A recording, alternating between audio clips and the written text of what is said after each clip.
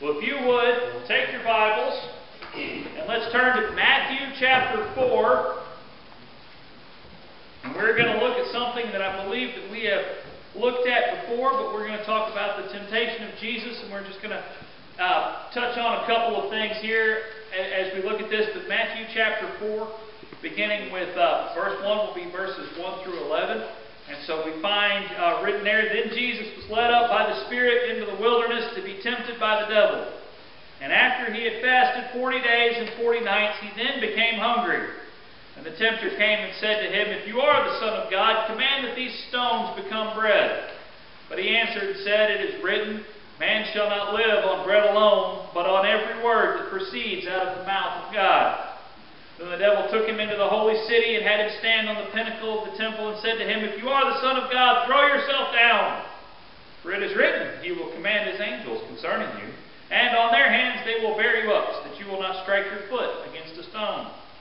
Jesus said to him, 'On the other hand, it is written, You shall not put the Lord your God to the test.' Again the devil took him into a very high mountain and showed him all the kingdoms of the world and their glory. And he said to him, 'All these things I will give you, if you fall down and worship me.' Then Jesus said to him, 'Go, Satan, for it is written, You shall worship the Lord your God, and serve Him only.' Then the devil left him. Behold, angels came and began to minister to him." Let's pray together. Father, we thank You for this, Your word. We thank You for the opportunity to again freely gather and examine what You have to say to us tonight. We pray that You will help us to take what we see here, see how it applies to our lives, the actions that we should take, and that You will help us to take those actions.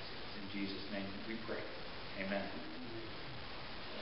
So we come to this, and first of all, to put it in context, anytime you see a verse that starts with "then," it's kind of like we discussed with the men as we looked at Hebrews tonight. We discussed when you see one that starts with "therefore," you look back and see how it connects. When you see one that starts with "then," you need to look back and see what just happened. Otherwise, you don't know what happened then. It's like coming into the middle of a story. Then, well, what happened before this? Well, immediately before this, Jesus went and was baptized by John in the Jordan River. And when He did this, the heavens were opened, and the Spirit descended like a dove. And a voice from heaven spoke and said, "This is my beloved Son, in whom I am well pleased."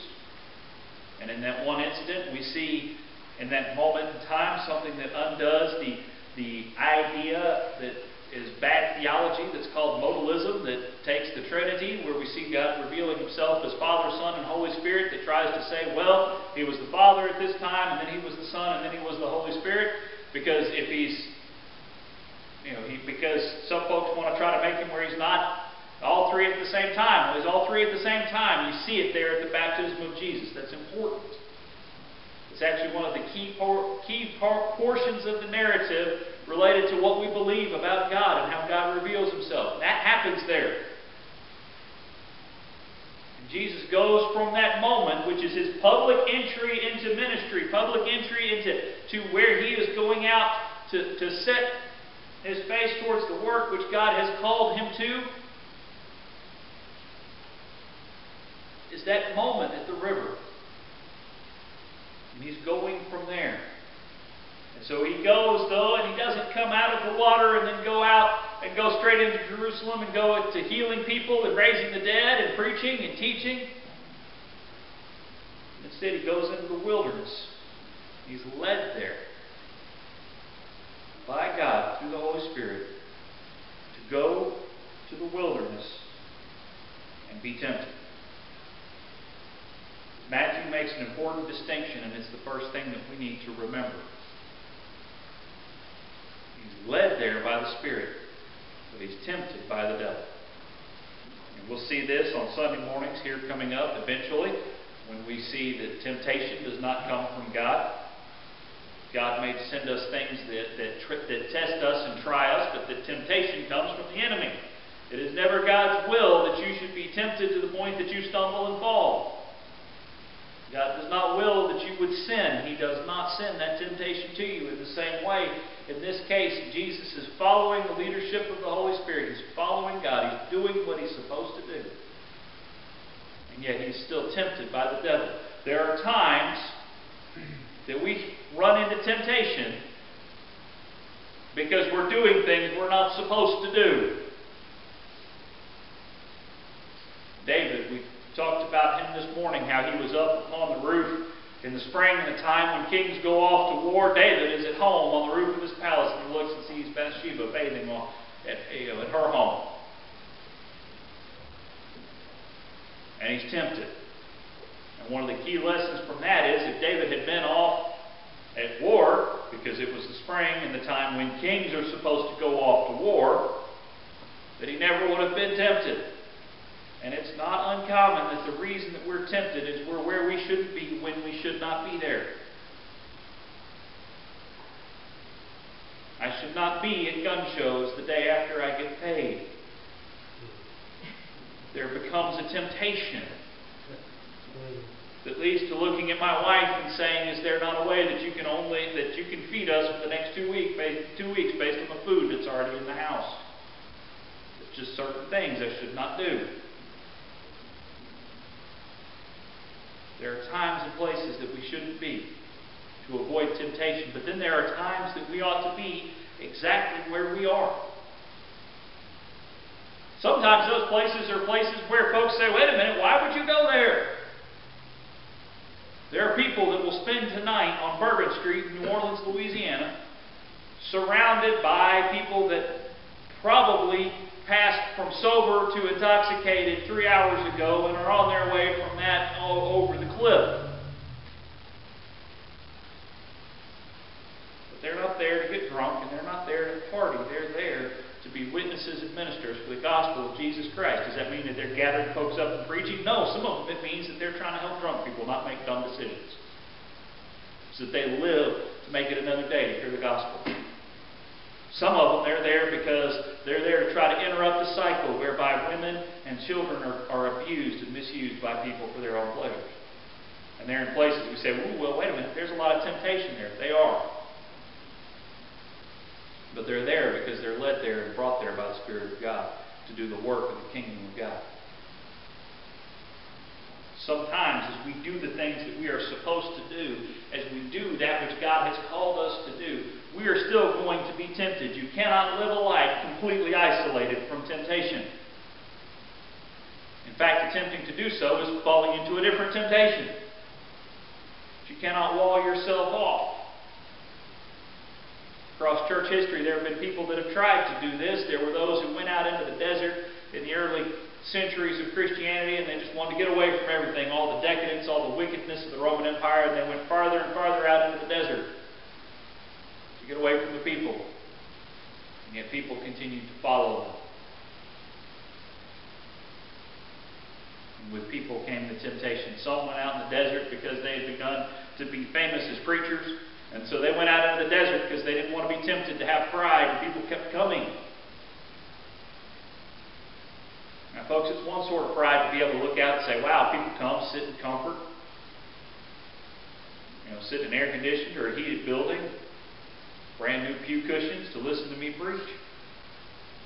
I cannot begin to imagine what it would do to my pride if y'all would follow me 30 miles out into the desert to listen to me preach. I think my pride would be worse. If y'all would walk that far and stand around that long. I know I wouldn't go that far to hear me preach. We cannot avoid temptation. It comes. And it comes from the devil. And it doesn't mean that every time that you're tempted, it's actually the devil himself. We talked about this last week when we talked about the identity of our enemy, the fact that Satan is a powerful spiritual being, but he's not everywhere.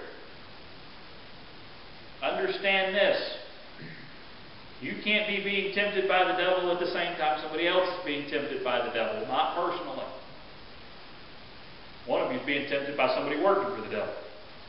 It may be part of his plan, and it may be something that you can blame him in the same way, for example, that you could look at all of the various portions of the United States federal government, and we've got a Department of Agriculture, a Department of Commerce, and a Department of Education, and all those people work for the president. Let me hold this thought just a second. I'm not trying to make a connection between the president and the devil. It's just an example. Okay? Let's shift tracks. You have all these McDonald's in the world. And there's a seat. I'm more comfortable making a connection between McDonald's and the devil than I am the president. Okay? Because I don't want anybody to make that leap. You have all these McDonald's in the world. Every one of those drive-through order takers, in a way, is working on behalf of the chairman of the board of the McDonald's Corporation. That doesn't mean every one of them is doing exactly what the chairman of the board of the McDonald's Corporation wants them to do. But every one of them is doing something on behalf of that chairman. Most of the temptation that you face is not made directly to you by Satan. It's made on behalf of him by somebody working for him, whether human or spiritual being. Or it's simply a temptation that comes because of the nature of this sin-soaked world that we live in. Those temptations come. And Jesus is tempted here by the devil. Why? Because when you have an important person, Jesus is the most important person ever set foot on this earth.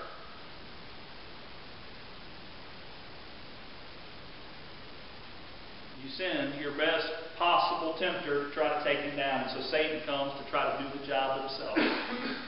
Because Satan knows this: if he can derail Jesus from doing what he's come to earth to do, that he's come to be a propitiation for our sins, to pay for the cost of our sins, to appease the wrath of God and make us right with God.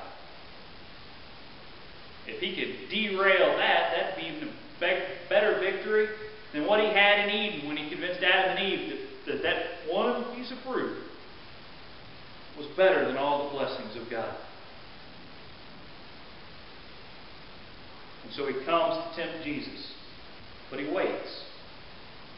At least we assume that he waits. Some people look at this and say, no, throughout the 40 days and 40 nights that Jesus is fasting, Satan is there picking on him. But we know this: after 40 days and 40 nights, Jesus has been fasting and focusing his effort on disciplining his body,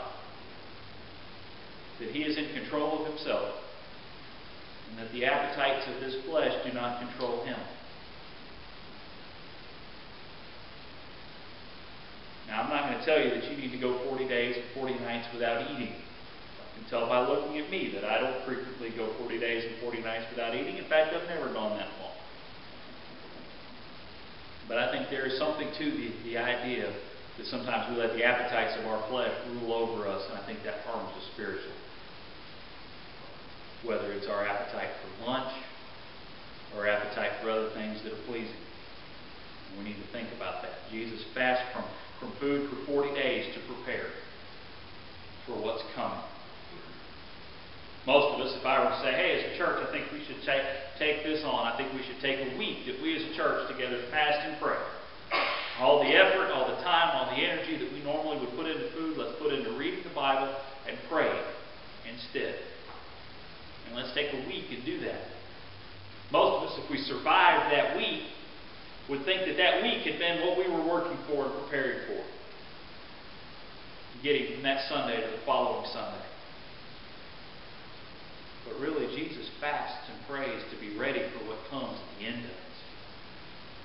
When we fast and pray, it's to be ready for what comes at the end of it. At this point, what comes at the end of it is Satan shows up and says, hey, you're hungry. Why don't you prove who you are?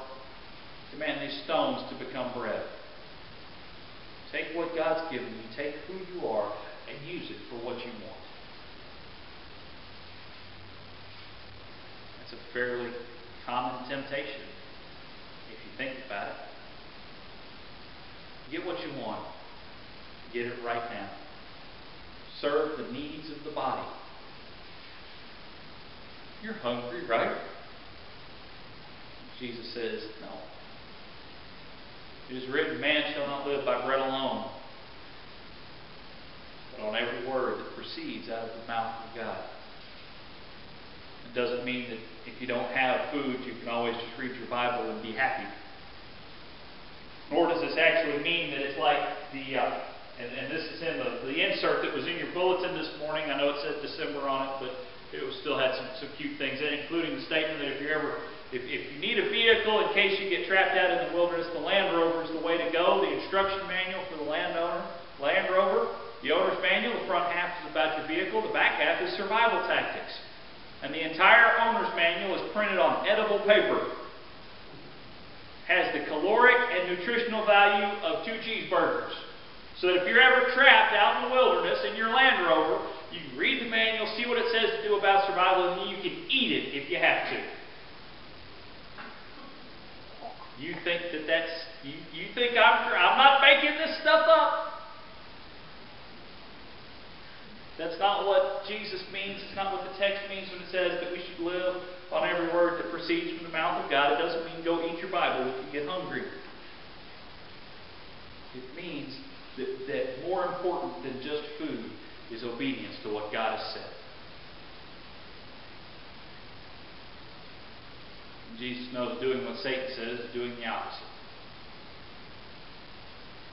When we face temptation, we need to realize that oftentimes it is a temptation to meet what looks like a need and a desire that we have right then.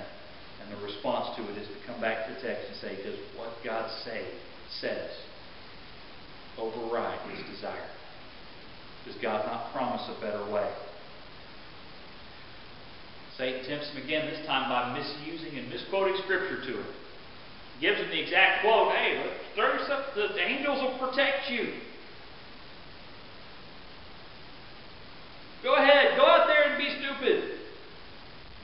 Do something goofy. After all, if God has a plan for your life, He won't let your stupidity get you hurt.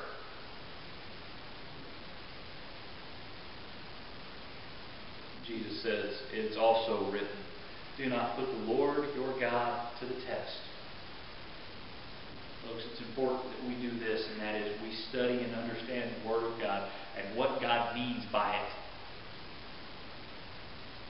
There are a lot of people out there that can pull one line out of Scripture and say, well, the Bible says this. And then we say, well, you need to actually look at what it means. And they say, oh, no, you're just trying to look for the loophole. Well, sometimes that's what we're doing, and we shouldn't do that. Sometimes we need to look at it and see what it actually means. When the Lord says, if your right eye causes you to sin, you should pluck it out, does that mean that if you are tempted to look at things you shouldn't look at, that you should actually go home and find yourself a nice sharp screwdriver and take it out?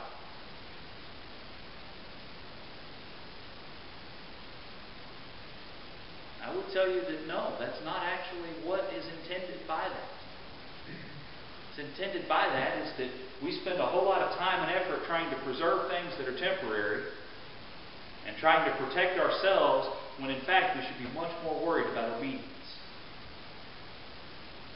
Otherwise we'd all be walking around blind and disfigured, because every one of us has sinned before with our eyes, and every one of us has sinned before with our hands. And if we misapply that Scripture, we'd have to taken out our eyes and taken off our hands for it. We do not need to let Satan tempt us into taking the Bible the wrong way. There's plenty of people that do that. There are plenty of people that take where God speaks of righteousness and they apply it badly. And they see themselves as responsible for enforcing God's law, when in fact God is perfectly capable of dealing with certain things and certain people in all the ways that He sees best fit. Jesus is both faithful and merciful. He'll deal with us righteously, and He'll deal with us in His mercy. The devil takes him up to a very high kingdom and offers him something that doesn't belong to Satan. He says, I'll give you the whole world if you'll just worship me. Folks, this is the essence of temptation. The devil offers you something that's not his to give, if you'll give him something that's not his to ask for. All the kingdoms of this world have never belonged to Satan. There may be some people that have tried to rule them in his behalf. I think that if you were to take a history book off the shelf and flip through it, you could find example after example after example of the actions of people that show that they were allowing Satan to rule through them, but those kingdoms never did belong to Satan. even under the Emperor Nero, who burned half the city, well, not half the city of Rome, approximately 30% of the city of Rome, was going to build himself a nice little palace on the rubble.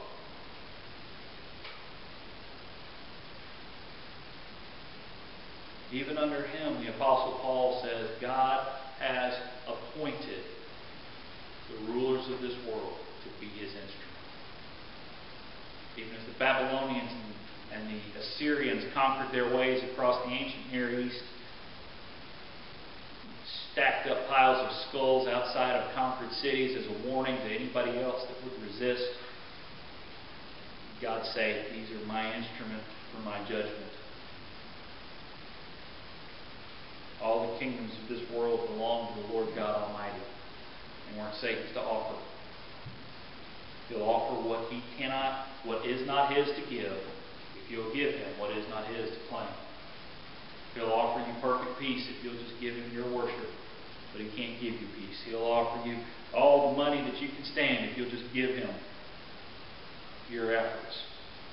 He'll offer you all the pleasures you can handle if you'll just hand your marriage over to him. Not his to give. Those things belong to the Lord God.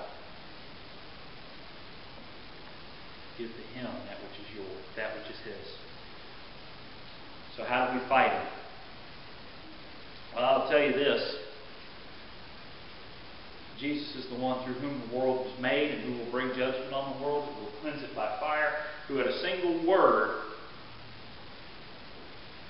could strike Satan out of existence. You read the back of the book of Revelation and you see that the rider on the white horse with the sword coming from his mouth, which is his word, is the one who defeats the beast, the armies of the beast, the angels of the beast, and the other beast, the dragon, all of those things that we read in the book of Revelation, and we spend hours upon hours trying to figure out what they are and what those stand for and when they're coming and whether it's this person or whether it's that person.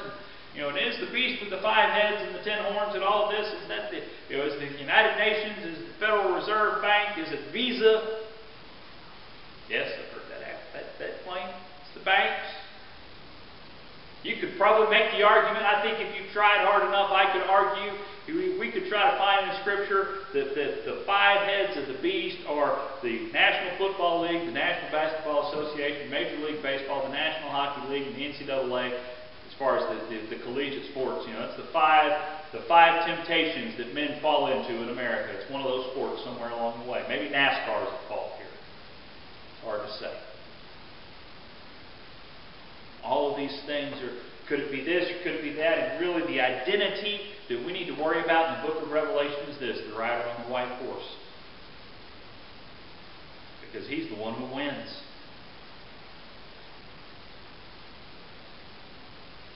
The one who is faithful and true. The one who causes the beast and the false prophet and all of those to be bound and thrown into the pit.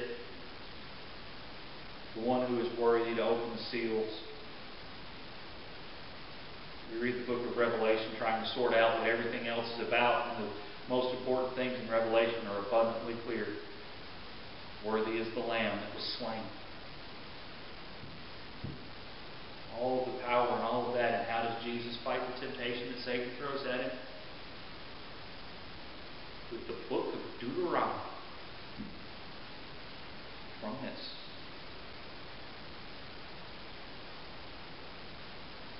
By reminding Satan of what God has already said. By reminding Satan of the eternal truth of the Word of God. That these things are true.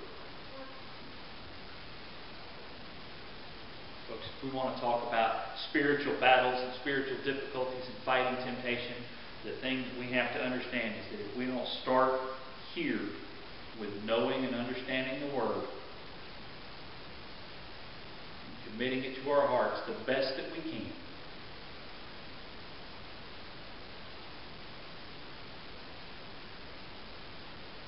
and we're walking out to do battle,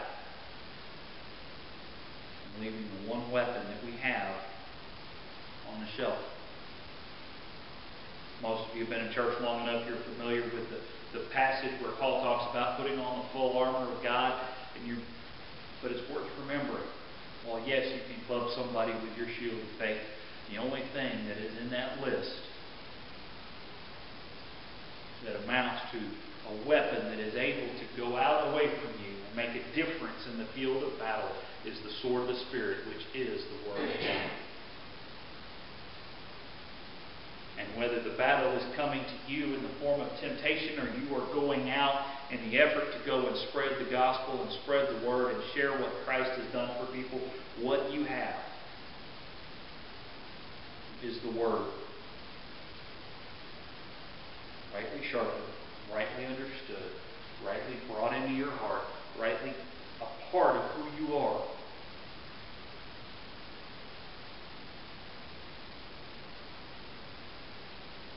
Not blunted by your actions the day before, but sharpened by your life. Not used clumsily, but used with wisdom and with understanding. Not something that you have to grope around for. You never see, if you ever watch movies about ancient Roman warfare and even medieval warfare, when they go to draw their swords, you always know the guy's going to lose when he goes looking for it and he doesn't know where it is.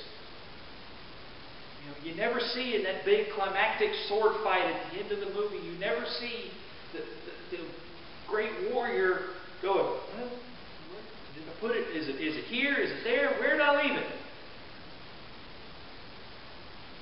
You see him draw it. He knows where it is. He's got it handy. Folks, if the Word of God is scattered among all the other things that you know, and it doesn't enjoy a place of prominence in your life where you know where to find it, you're starting from behind. You're starting a lap down or a touchdown behind, or you're starting off with an unpreheated oven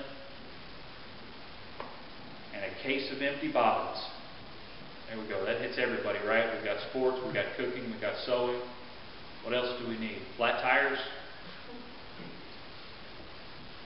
With all your sockets out of order and they're not in the right place in your toolbox.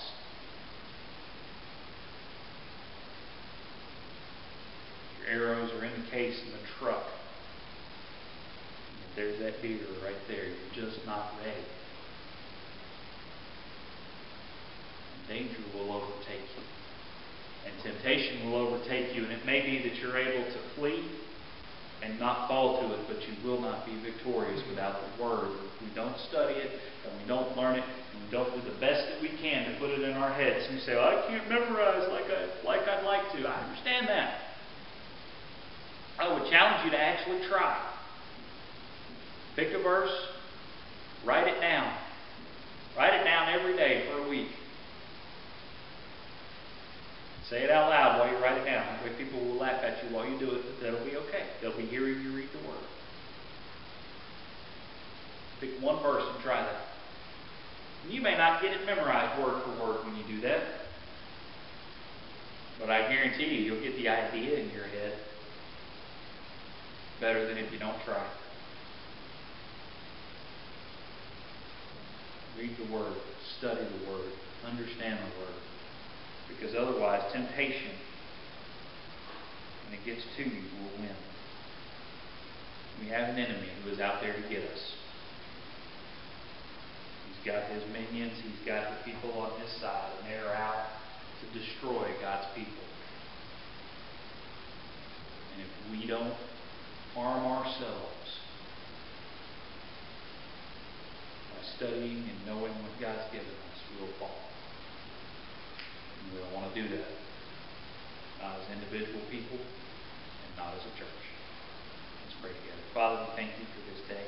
We thank you for the opportunity to be here. We thank you for your Word. We pray, Lord God, that you'll help us to take your Word into our hearts, Lord, to arm ourselves against temptation to it. In Jesus' name we pray. We come to the time in our service that we call our hymn of response, our hymn of invitation. And you all know what we'll do in this time. I'll be standing here at the front. I'll be glad to talk with you, to pray with you. Barry will come and lead us as we sing. Barry, number 414.